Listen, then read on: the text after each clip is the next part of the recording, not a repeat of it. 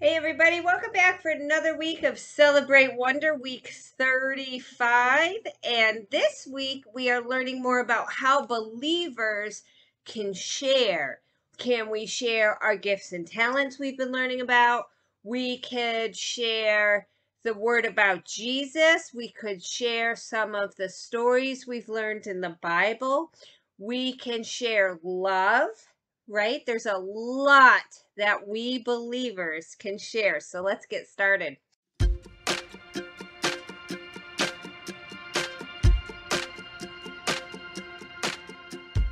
Hello friends, I'm Samuel.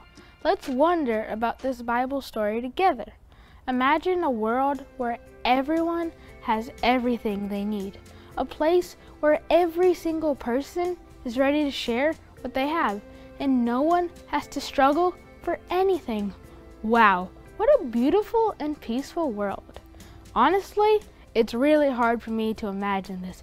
There are so many people who don't have everything they need. Our story today describes a world of hope where everyone is sharing so that everyone has what they need. This is a beautiful vision of what a community of God can look like.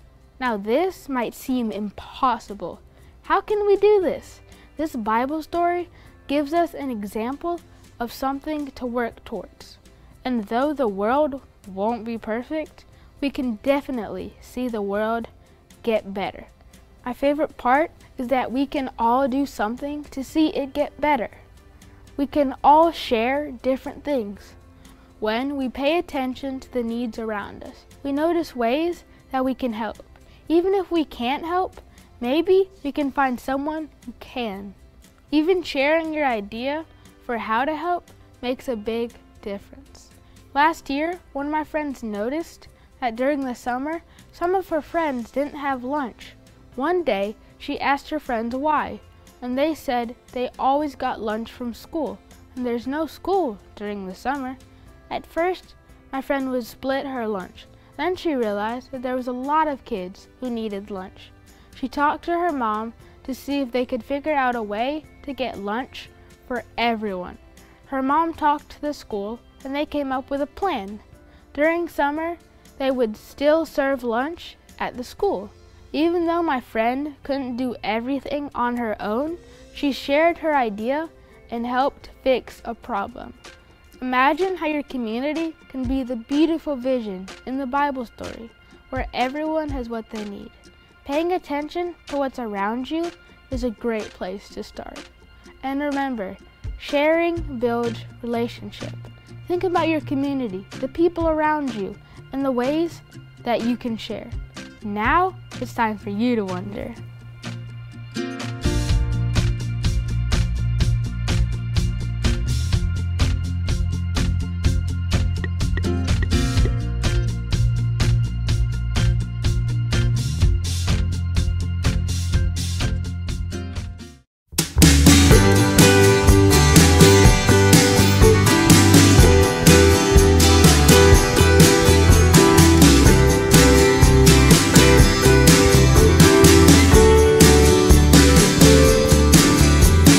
Could this be the place? Could we be the ones? Could it really happen like you said? 'Cause we don't see the way where you're coming from. Sometimes it's hard to trust your promises. All we see is mystery and things that seem impossible.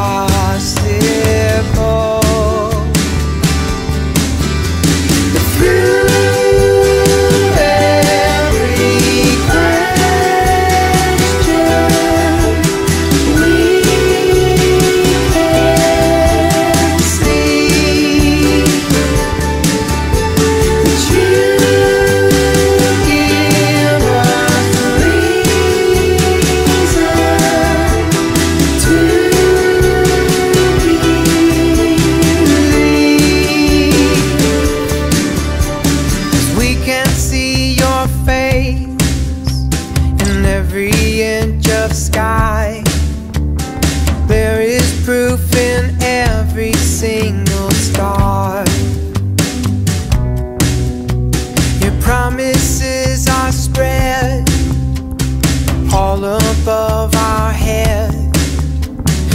we can't even see them in the dark. And so we wait, we have faith. Soon the laughter will break out. Through every question, we can see that you give us reason to believe.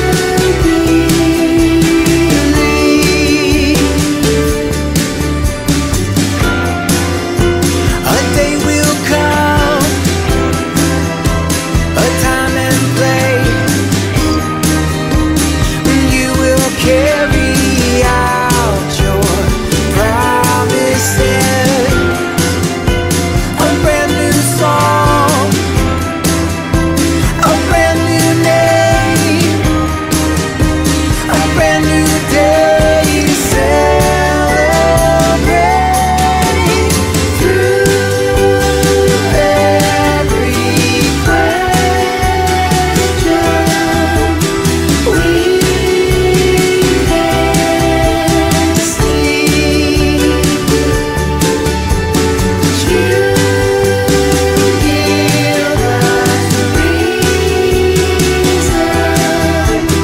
to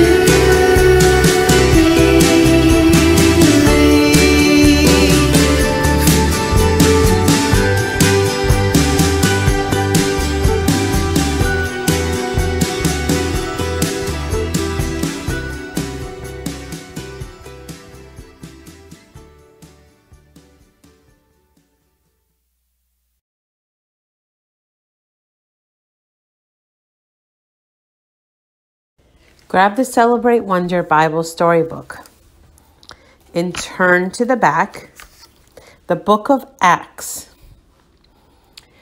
Acts 4:32 through 37.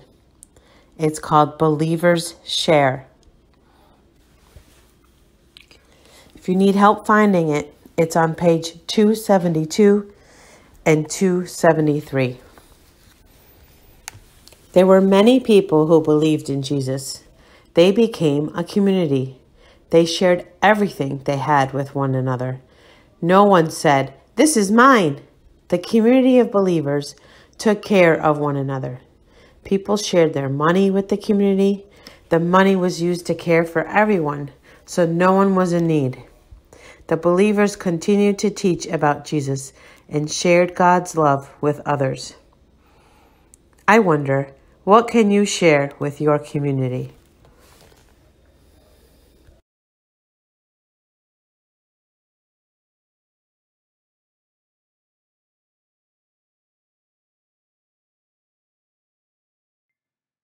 Hi everybody, it's Miss Nicole. You just heard me read the Bible reading for the week from the book of Acts, and we're talking about a community of sharers, a community of God's community of Christians who worked together, who shared money, who shared homes, who shared their food. And so we're talking a lot about sharing. How can you share in your community? What could you do?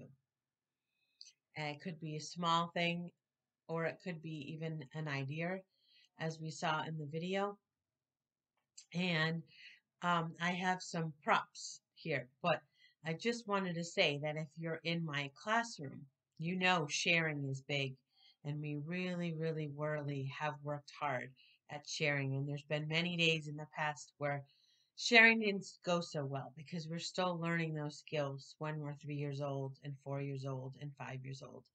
By the time you are older than kindergarten, you get to be better sharers. But that doesn't mean sharing is still not difficult. It can be very hard. Sometimes I have to share the TV, or I have to share an office or a phone or a computer. Sometimes it's difficult sharing a room, say in college, or like the patients where I work. Some of them have a really hard time sharing a room and thinking about others. So I have a few props here of things that we can do. We can share some favorite snacks or food.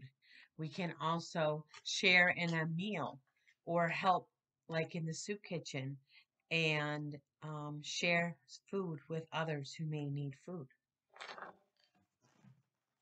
We could share our money. We can donate money to places or people that need money more than we do. We can offer to buy someone something, or like through the drive-through, buy them, the person behind you, even a complete stranger, um, something. And it really, really makes a difference, and it really makes people feel special, and it really shows love. One of the words in this story that we're talking about and in the video is hope. And I know when there's a lot of sharing going on in a community and different people and even strangers, that maybe they also are Christians or believers, um, doing the right thing, that it gives me hope. So maybe it's been a bad day, or you hear something bad on the news, or things have just been tough, and then these little things happen and it gives you hope. Another thing you can do is share time. You can share your time with someone, and sometimes that's the best gift you can give. You can share by talking to someone who's lonely or visiting someone who's lonely. And I know with COVID that's hard, but hopefully soon we can do more of that. Um, I know I saw someone the other day and where I work, and they thanked me for taking the time to talk to them and just sharing in a conversation, because they're very lonely and they haven't had many people to talk to. So there's lots of things that you can do and people that you can help, even just by giving them time. Maybe you help somebody clean up their yard, a neighbor, and just share your time with them and your skills. So there's lots of things you can do. For this week's project, you're going to punch out the two circles, and one is like, whoops, one is like um, three pieces, or like a Pac-Man from the old days that your parents might know about, um, from a video game a long time ago. But anyways, this is the top piece, and it says, "Believers share." Okay. And then the bottom one has four pictures, and I want you to look at the pictures and see what's going on in the pictures. Now, it calls for a special thing called a brass fastener, but I don't have any of those in my house. And so I took a tack, which I need to finish putting together, but I took a tack and put it in the middle of mine, and um, I folded it back. Have an adult help you if you have a tack in your house. I folded it over with a pair of pliers, and then I was going to put a piece of tape on the back so that it won't be so sharp. And then it will move if you're careful and slow. It will move just like that, falls apart. But you get the idea. So you could find something in your house and be creative, um, to come up with how to make this work, or maybe you have a fastener in your house that can make your dial. And then we'll share about the dial on the Sunday Zoom. I hope you have a great week, and I'll see you soon. Bye.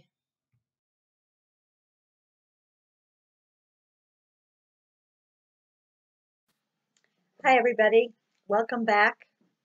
We've got an interesting story today. You know how, as you've grown up, you've been asked and told and reminded to share, to share, to share. How's that working out? Are we getting pretty good at that, do you think? I hope so, because this story is really about sharing. The disciples, who we'll now start calling apostles, and I'll tell you why. Disciples were followers and students of Jesus. They followed him around, they learned from him, they were called his disciples, kind of like an apprentice. But Jesus has gone to heaven now, and they are carrying on a big job of telling others. They are now apostles, is what I would call them, and the Bible calls them as well.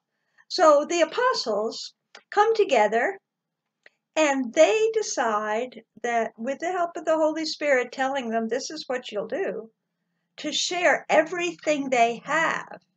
This is not just a toy now and then, or a seat at the picnic bench, or something like that. Everything they have, they are going to share. All the food and the clothing and whatever anybody needs, so that nobody in this group, and it's like 75 or 100 people by now, will be without. That's amazing. And then, to carry it further, if there's some big need, something special that a family needs, someone may sell some of their land, or who knows what they have, an animal or two, and give that money to the apostles to help meet the need of the family that has a little bit bigger problem of things. So sharing is not just something that your mom or dad or grandma or grandpa have made up and think is cool. This is a big deal for these apostles and the early church. And with the help of the Holy Spirit, which was driving them to do all these kind things, we as well can latch onto it and share what we have with other people. So I want you to think about that. What can we share besides just the things that we know we need to share at home? How else can we share with the people that we come in contact with? Think about that. That'll be a challenge for next week. The projects are fun. It's always fun to find the hidden objects, and there's only a few of them. They show them to you right here. You find them right here. Even I could do that. On the back of this, it's talking about an organization that helps kids around the world that need food or clothing or medicine or clean water. We'll talk a little more about that on the Zoom, but when we get together for Vacation Bible School, there'll be a mission project that we will be sharing things with people that do need it. And that's the same kind of an idea. Jen will come up with a group that needs some things, and she'll have a list. And just like every other year at Bible school, we'll all go out and get the stuff, bring it in, and get it to the people that need it. Kaylee's is very tricky. This one said, what organization would you create to help people? What would you start? And then how would you advertise it? This paper wants a description of it, what you would do, what you would want to collect for people. And then it gives you a couple of different ways to advertise it on Facebook, on your phone, on TV, on a billboard. Good luck, Kaylee. You got a lot of work there. But that's better than this side. This side wants you to match up the word that's in a different language with the language you think it is. All the words mean share, but you can't possibly tell which word was Portuguese or Dutch or Finnish or whatever. So it's kind of a guessing game, but I will give you a hint.